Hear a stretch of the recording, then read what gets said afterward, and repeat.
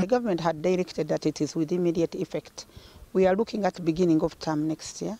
As we talk now, we did statistics of 64,000 teachers who have come out of the colleges with one of the modules is Kiswahili.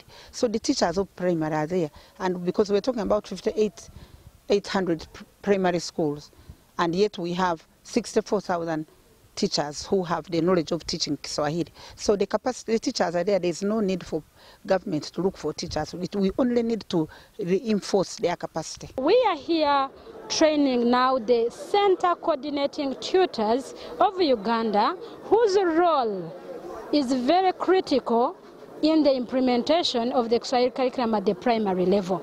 We are training the CCTs to help them interpret the Swahili curriculum. Swahili has, of course, given our history as a country, our bad days, Swahili was a language of torture.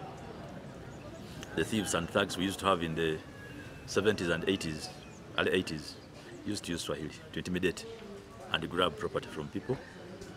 And that one now brought some bit of trauma and dislike for Swahili as a subject, as a language. So we have to do mindset change and tell people that Swahili is just a language like any other language.